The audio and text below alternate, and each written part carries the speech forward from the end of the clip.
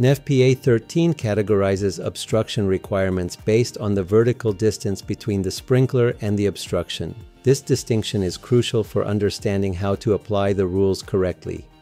First, when any part of an obstruction is within 18 inches vertically below the sprinkler deflector, the standard addresses obstructions to sprinkler discharge development. In these cases, NFPA 13 takes a conservative approach, applying the well-known 3 times and 4 times rules, as well as the beam rule. When the entire obstruction is located more than 18 inches below the sprinkler, NFPA 13 instead addresses obstructions that prevent sprinkler discharge from reaching the hazard. In these situations, the rules are more lenient, and the wide obstruction rule generally applies. In this video, we will take an in-depth look at the beam rule, exploring its details and applications.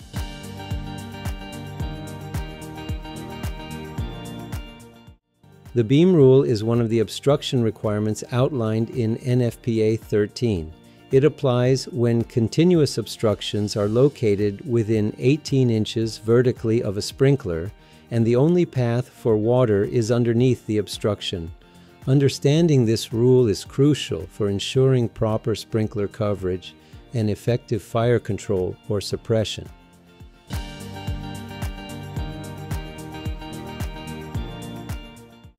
Before we discuss the details of the beam rule, let's address a fundamental question. Are we allowed to install a sprinkler close to a beam or similar obstruction? In general, NFPA 13 does not permit this for 2 key reasons. The first, which may come to mind immediately, is that if a sprinkler is placed too close to a beam, its discharge pattern may not develop properly.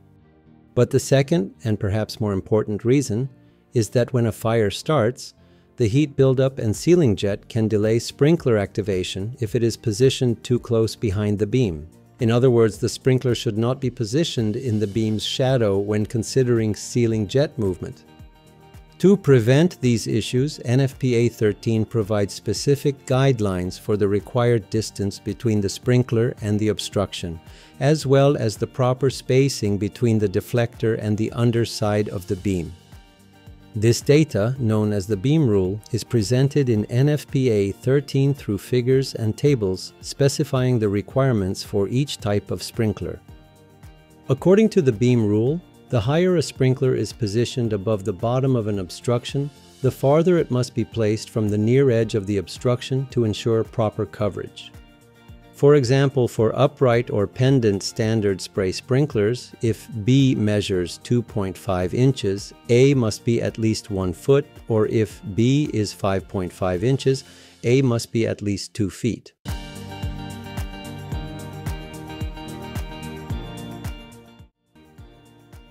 NFPA 13 allows the beam rule to be disregarded if its exception is applied.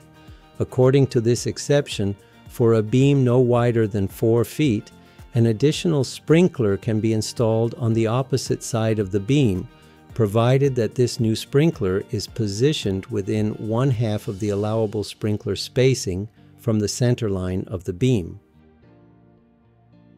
By applying the exception to the beam rule, NFPA 13 allows us to assume that one sprinkler covers half of the area beneath the beam, while the other sprinkler covers the remaining half. For beams wider than 4 feet, the exception to the beam rule does not apply, meaning sprinklers on both sides only provide coverage up to the near edge of the obstruction. In this case, the sprinkler placement must follow the beam rule, or a supplemental sprinkler should be added to ensure coverage beneath the beam.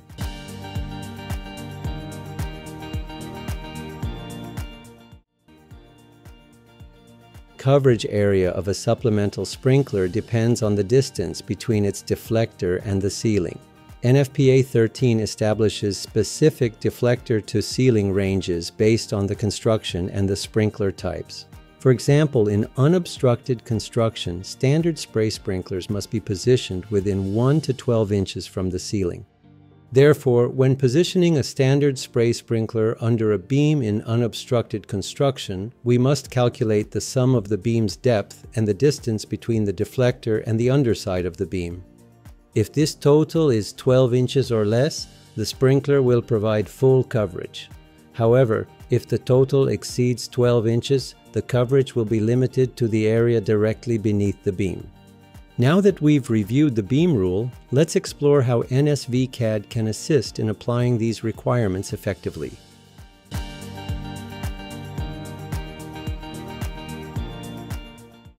In this example, we will explore the capabilities of the beam rule tool in a 150 by 100 foot building with unobstructed construction.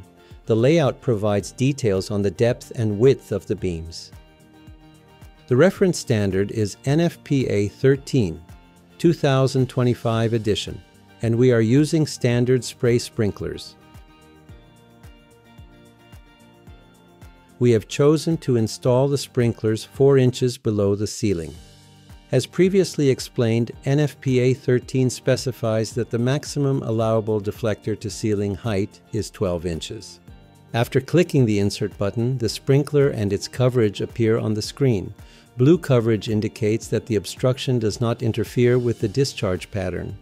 Red coverage signifies that the beam rule is not met, preventing water from reaching that area. By pressing the Control key, the More Info window pops up, displaying relevant details.